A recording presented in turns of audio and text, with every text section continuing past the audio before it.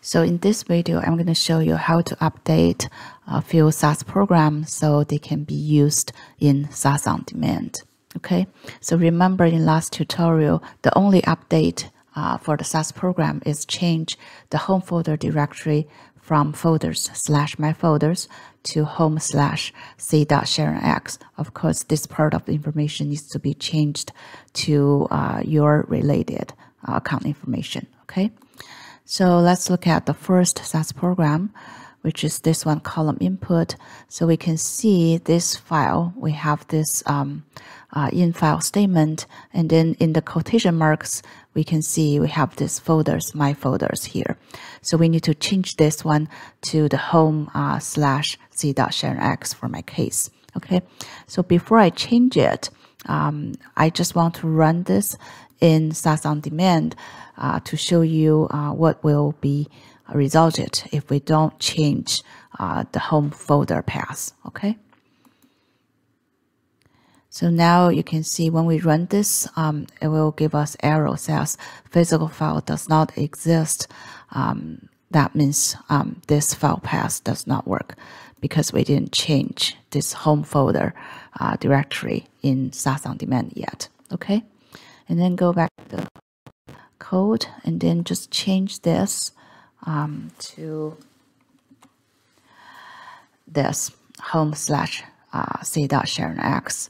And now if we want to run this from the log, then you can see we don't get any error messages as before. Okay, so for this change, I want to save this code, this SAS program, into a new SAS program. So what I do is I click on Save As. And because this SAS code is from my SAS-based certification course, so I want to save it under this SAS-based codes. So I just put a prefix as SOD, stand for SAS OnDemand. So I will know this code is updated for be used in SAS OnDemand. Okay. And then let's look at another one. So for this one, again, within the double quotation marks, we can see this folders / my folders. So again, we need to change this part to the home directory in SAS OnDemand. So it's home / c.sharonx. And then we want to save it as a new SAS file. Again, under SAS-based code.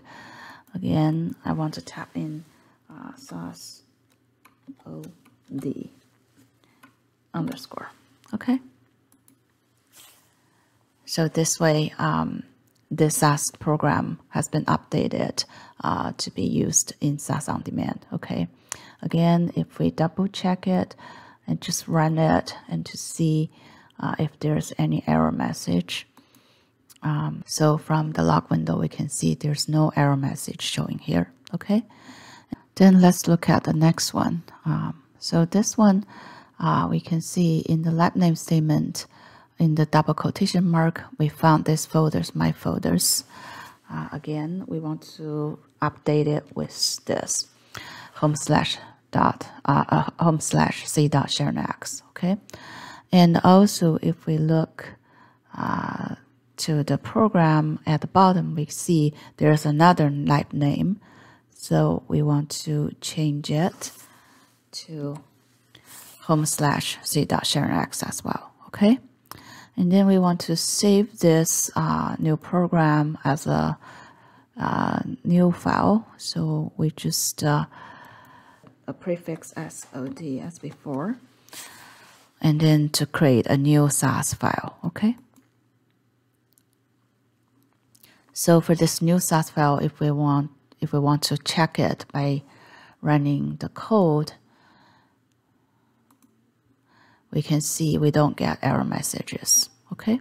And then let's look at another example, another SAS program. So this one we see in proc import procedure, in the quotation marks with this folders, my folders directory again. So we want to update it with this home/c.sharonx. Okay, and also for the lab name statement here, we see this in double quotation mark folders, my folders directory.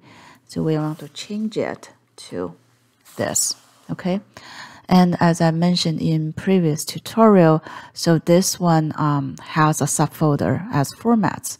Since in the last tutorial we already create a format folder, so we don't need to create the subfolder in this tutorial. Okay, so that finished the update for this SAS program, and then we save it under SAS base code, and also we give it prefix as SOD. Okay, and then save it. So to double check it, we just run the entire code. Click on this, and then we don't get error message. Okay, so this is how you update the SAS programs in my courses. Every time you see folders, my folders, you change it to this home directory in SAS OnDemand. Okay. And one thing I want to mention is after we create all these new SAS programs, so because SAS OnDemand for academic is a cloud-based SAS studio, so all this SAS new program will stay on the cloud home drive. So if you want a copy on your local computer drive, then you can click on the file you want to download. For example, we want to download this one, and then click on the download icon, and then you will find this SAS program on your local download folder. Okay, here.